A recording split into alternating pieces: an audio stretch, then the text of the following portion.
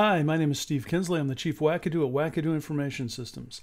Today we're talking about sponsor care. Now this is an application that was written for a specific ministry supporting a specific orphanage in Africa, but this is something that is on the edge of being generalizable to multiple situations. So what's happening is we've got a number of people who are sponsoring a number of kids. There are various permutations for how those sponsorships can happen. You might have one person sponsoring multiple kids. You might have one kid being sponsored by multiple people. You might have whatever breakdown of that, combination of that in between. What this lets you do is to keep track of, from the sponsor standpoint, when they make donations, are the children that they're sponsoring, are they paid through their academic year? How far along are they? And to be able to keep track of some of the statistics and some of the information about that so that you can contact people and keep them informed for how the children are doing and where the status of their current donations are. So let's take a quick look. Just walking down the pages, we're going to start at the top. And as we said, that we start with the idea of a ministry year. Now this is actually like a school year. Think of it this way. This would normally be September and this would normally be June. This is randomly generated data, so forgive me if it doesn't all make logical sense.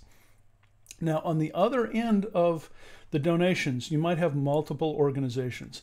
So these would be places that you're working with in the field. So you might be making donations to First Presbyterian in another country. These all say USA because that was hard-coded in the random data, not very random.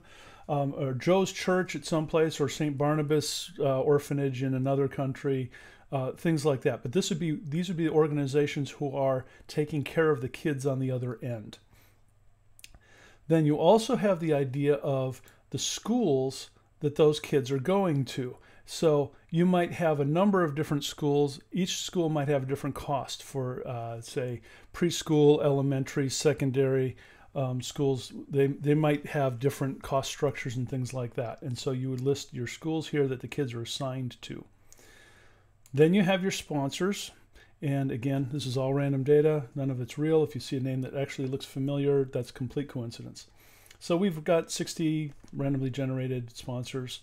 You have the ability to put in multiple notes per sponsor. So I'm going to click on a sponsor here, and you're going to see that you've got a number of notes that you can do here. And I'm just going to add a new note, and I'm going to type in something really original. That's a new note. And you'll see that when you put notes in, it's whatever information you need to track about those sponsors. Well, you can go look at just the notes. Now, because I have Justin Alvarado still selected here, you only see the notes for Justin. But if I unselect Justin, you'll see that I've got 290, however many that is, I got my glasses on, 298 notes for various different sponsors. Now we come to the heart of the matter, and these are the children who are being served by the organizations at the other end.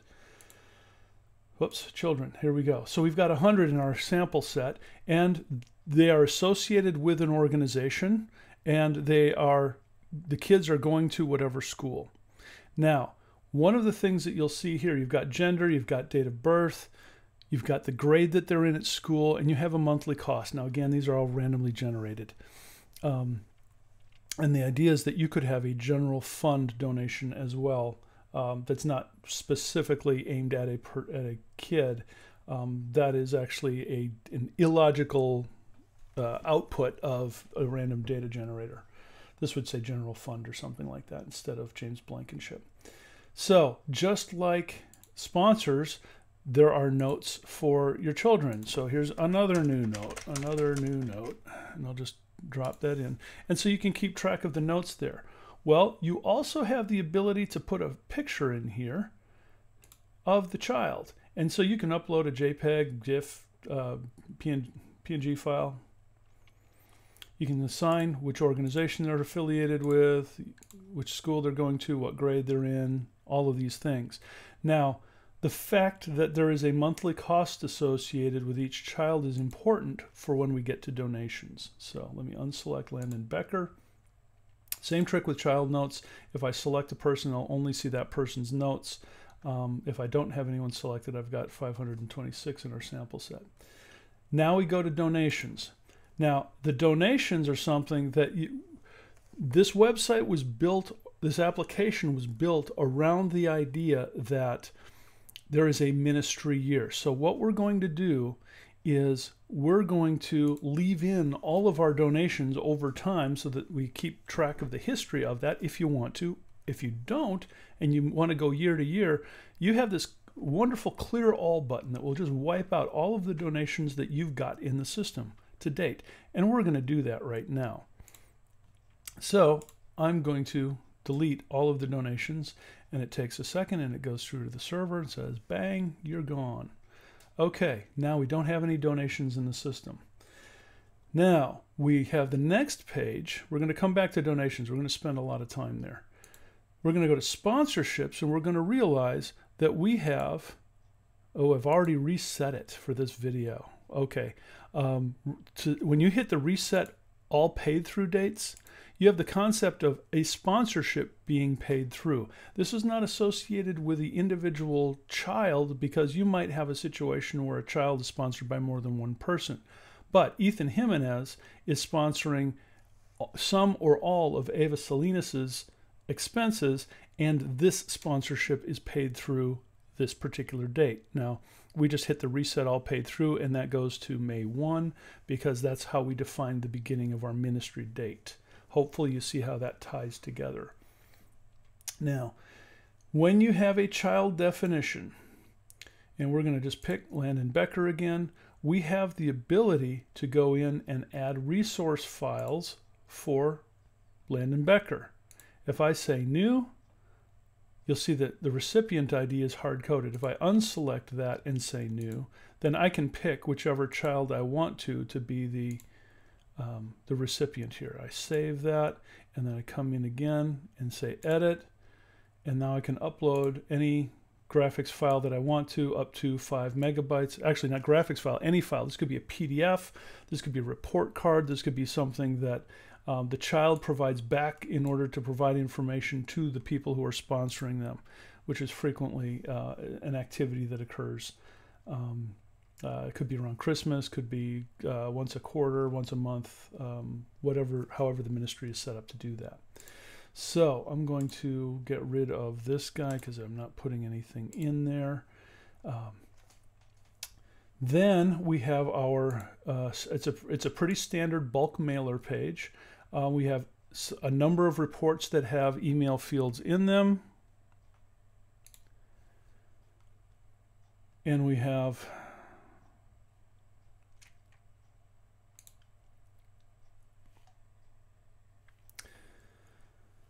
Then we have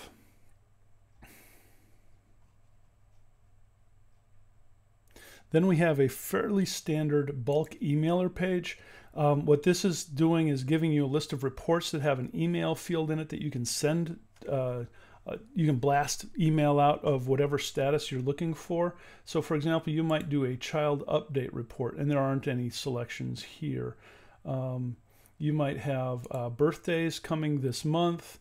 You know, just to remind your sponsors who they are. In the next 3 months is probably a little bit more reasonable to give people some time to get something overseas. You can do annual contribution reports and send out a note to the sponsors saying, you know, here's how much you've done each year, that kind of thing. Now, the other thing that happens down here below is you select your email template. Now, your email template is what is used to form each of the emails that goes out. And there's an entire separate video on both reports and on email templates. Those are two separate videos that you can go look at to figure out how to do that. We will touch on that as we get down below. But just remember, we've got a list of reports here that we can run, and then we've got a list of email templates. Once you have, let's pretend we're going to do annual contributions, and we don't have any for this year. Let's do something for, we're looking for any year that's got a, well, because we just deleted all of the donations. So why don't we go back to donations, and we're going to do an import. Now, what we're going to do is import randomly generated data against these particular donors and these sponsors and these particular children.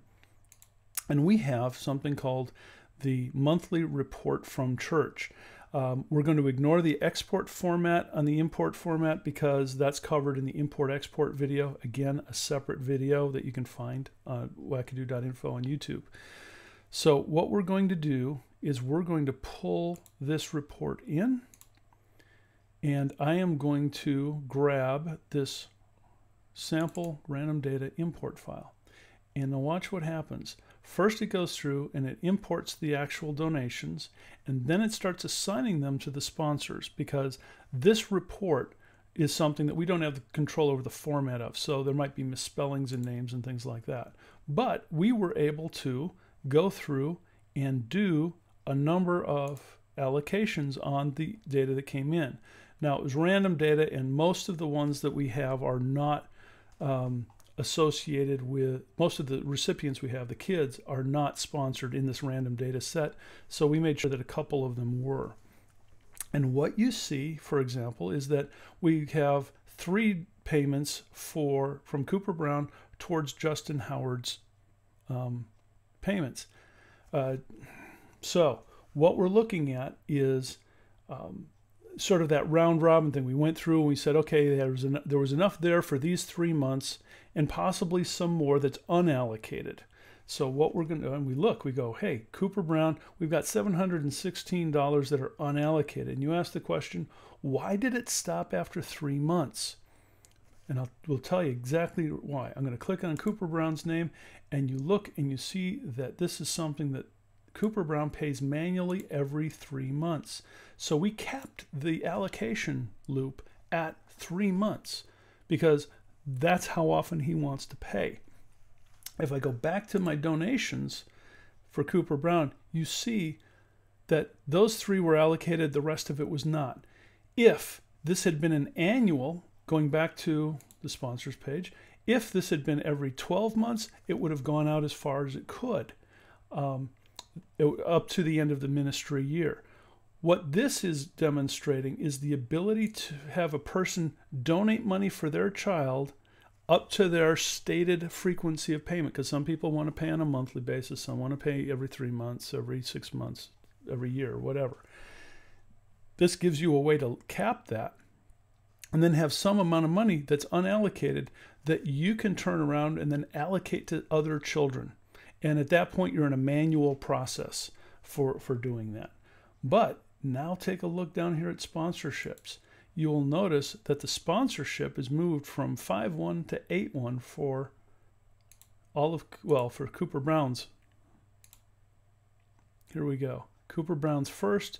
We had another one that got bumped up 1 month, the Natalie Tucker, is donated by Blake Cash. So again, we look at, and we goes every 6 months. So we know that there was enough in there for, that's a lot of money. $1,100 a month is quite a bit of money. Again, randomly generated data doesn't necessarily make a lot of sense, logically speaking. But what we see is that we got 1 month worth of, well, that tells me that Natalie, that's about half of what Natalie's were. So let's go take a look at Natalie for a minute, and we see that Natalie's sponsored by both Blake Cash and Mia Lamb in this example. Now, Mia's sponsorship is only paid through May, but Blake's sponsored payment is through 6/1 because the website on the import did the math for you to figure out how much does Blake pay per month for Natalie Tucker support. Hopefully that makes some sense. Without getting into a completely detailed algorithm discussion of how we loop through and do all of that stuff, basically we're automatically allocating that. And then you can come out to your donation page and you can see which donations are unallocated and which ones are allocated. And so we've got a whole bunch of, let's show all of our, and we'll just scroll down. So we've got all of these different donations that were made. Now, the reason that these weren't allocated was because there's not actually a sponsorship for any of these other people. So this would be a situation where maybe you've got people who have not donated before who are wanting to help out, or you haven't set up the sponsorship relationship there with them. And that sponsorship relationship is simple. It's right here on the sponsorships page. You would say new, you would go in, you would select your sponsor, and you would select your the recipient ID, the child, and you'd set the paid through date for, you'd have to do that one manually if you're going to do that, and you hit save. Boom, done. And now you've got a new sponsorship between Alex Shaw and Jasmine Wheeler. And if I go to, let's do this. I'm looking for, a shortcoming in the system. I don't have that ability. Okay, let's do this. And we're going to go recipient ID. And I'm looking for Alex Shaw. So I'm going to come back up here and go Alex. I'm going to sort by first name, and there's Alex Shaw. And I see Jasmine Wheeler right there. She's an 8th grader, and she's her expenses are $351.34 a month. So you get the idea for how easy it is to do that. Then with this new sponsor, you go into there, you can put their address, their email is important for contact information, and how often do they want to pay? Do they want it to be automatic? Because frequently what will happen is on a donation you will have a mechanism, and that'll be either they'll write a check, or it'll be an automatic deduction, or it'll be a credit card. And that's something right now that's managed by the church that oversees this ministry. If I look at the donations, you'll see payment method, in this case is check. So now we've gone through and we've looked a little bit at everything down to sort of the bulk emailer. This is, again, the mechanism that you can send out if you want to send something to sponsors who are all of them, or who are subscribed or to the email list, because you have to provide a mechanism for unsubscribing from email lists.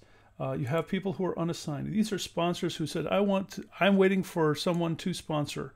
And here we go. There's a long list of people who are waiting for somebody. And here we've got sponsors who are unsubscribed. We've got the sponsorships themselves listed out. Here's a thank you report. I don't have any good donations in there. Again, random data set, and it's not hitting every case here. But you would pick the report, annual contributions by name, and we're looking for a year. There we go, 2017. Again, random data. And we would say annual contributions. And now what's going to happen here is we have two buttons down here. On the bulk email page, I can send a test email that's going to grab one of these emails, randomly selected one, and send it to this address. Or I can click this button and it's going to send all of these email addresses reports out using this report result set, this email template, and it's going to go through, and the email address it's going to send it to is the one that's in here, which is frankly empty right now. Okay, so I just stopped and took a quick look, and I see that Alyssa Hurst and Cooper Sharp do not have email addresses associated with them. If they did, they would be here. And obviously that would generate errors in the email. But what I can do is I can still send this email to myself. I'm going to send this to my work email address, steve@wackadoo.info, and I'm going to fire that email off. And I'm going to put in a test email, annual contribution example, and hit OK. And this tells you a little bit about how you can go into your email templates and put things in. Again, there's another video that covers email templates and report templates at great length. And the only difference between a report and an email report is that an email report has a field called email in it. And we see that we were able to send one email. It did not fail. I'm going to pop down here and I'm going to take a quick look, and I'm going to wait for that to come back into my inbox. And obviously I'm going to fuzz this part out so that you can't see all the rest of my permanent information. Then I am going to wait for that to come in. Come on. We're waiting for that, and there it is. There's our email. And I'm going to dismiss that. Thank you, Cooper. Thank you for your generous support. Our contact information for you is as follows. And all of this information is not filled in on my Cooper Sharp donors. We'll see in a minute. But on October 25th, here it was, and it totaled up, you know, who the recipient was. There was not a recipient because Cooper does not have any sponsorships. So you sort of get the idea of how the bulk emailer works there. And is there a child update missing? Is there a current academic year, you know, kind of situation? All of these different reports, you can go through and see what's in there, and then we can set up email templates for doing that. But these four seem to be good enough for the basic function right now. Should that email fail, one of two things is going to happen. It's going to land in your personal email, the one that you use to set up your user account. Remember setting up your user settings. We're not going to go there now. There's another video on that as well, on managing your user information. Or it will get bounced into the email errors page, and you'll be able to see it that way. Other than that, we've got a long list of reports that you can look at, that you can run. There are some reports that require, for example, a sponsor to be selected. So if I select a sponsor and then go to reports, you will see things like annual contributions for a single sponsor. For single sponsors, you get that idea, annual totals. That way you can work either with a whole group or with just an individual person as you need to. Then we come down and we have our custom templates. Now, we haven't looked very hard at any of these yet. I'm going to start with report templates. Report templates, again, there's a whole nother video on these, but basically you have three different kinds of report templates. You've got the query itself, which is an SQL file. You could, with the same name, put in a docx file, an Office document kind of thing, or an XLSX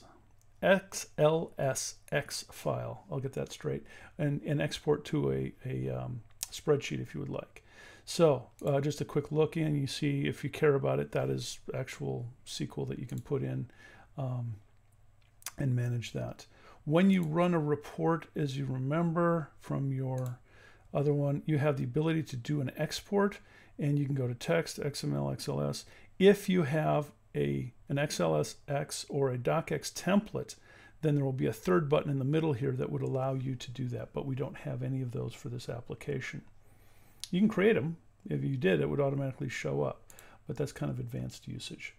Under custom templates, we also have email templates. Now this is where you define what does that email look like that we were sending out on the bulk emailer. Thank you, first name. Thank you for your generous support. First name, last name, address. If I go back up to Cooper Shaw, and I'm going to right now, let's go find Coop. Let's go find Cooper Sharp, sorry, not Shaw. You'll see that there's absolutely no information in any of these fields, and that's why that stuff didn't show up. But had it, and we come back down to our email templates, then we see that it would have filled in these places. This account information at the bottom is actually the user who is the primary contact who has set up the wackadoo who set up their use of wackadoo and is paying for the permission to run this application. So this would be the head of the ministry at the church locally that's managing all of these sponsors. And again, you can pick your entity and figure out what fields you have available and what you want to auto-populate in here. And this is straight HTML. There's nothing special about it. You know, you can go put it in there. You can't do any scripts. But you can do images if you like, so that'll work fine. You remember to be very careful when you're doing HTML templates in email, because there are certain things that work in some clients and certain things that don't work in others. Depends upon whether you're using a web browser, whether you're using an Outlook as your email client from Microsoft, or if you're you know, using something on your phone. All email renders differently in HTML. So now we're going to talk about the import templates. Now, there is a video on import templates, but the short version is that you have the ability to import certain data from a report. Now, we have this one called Monthly Report from Church. If I go back to my donations page and I hit import, this is the one that we ran before. It's that same one. It takes the report information, in this case, from the whatever it is that the church has given us, and allows you to map which fields go in here. There's an entire separate video on that. Please go watch that. Then you have backup and restore. Again, there's a separate video on that. So this is the 9,000, 10,000 foot view of sponsor care. Now, it's been a little stream of consciousness. There have been some hiccups in the middle. Certainly, I've stumbled over my words and apologize for that. If you have any questions or comments, please feel free to reach out to us as shown on the Contact Us page at wackadoo.info or wackadoo.org. Thank you.